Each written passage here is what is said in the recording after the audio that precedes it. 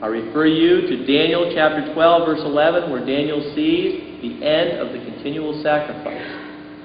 There have been two. There was a continual sacrifice as described in Numbers. Perpetual holocaust, God said, to Israel. Perpetual holocaust, the sacrifice of Israel, described, annotated to the detail by God. Well, now wait just a minute here. Are you calling God a liar? The temple was destroyed in 70 A.D. Perpetual means eternal. The Jewish sacrifice has ended, and it has been ended for nearly 2,000 years. So now when we refer to Daniel, what sacrifice is it that he sees ending?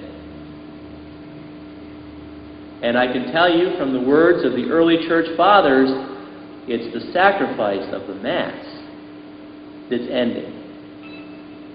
Kept in traditional Catholicism. Now you know why they're out to destroy you. Now you know why maintaining the faith delivered to the saints is so incredibly important. Because it's that sacrifice of the Mass that separates man from total and complete destruction.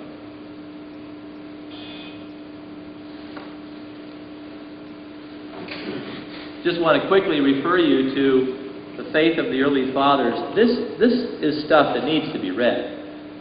William A. Juergens, Volume 1, there's a Volume 2 and a Volume 3. This can be purchased from Liturgical Press. I'll give them a plug. 1-800-858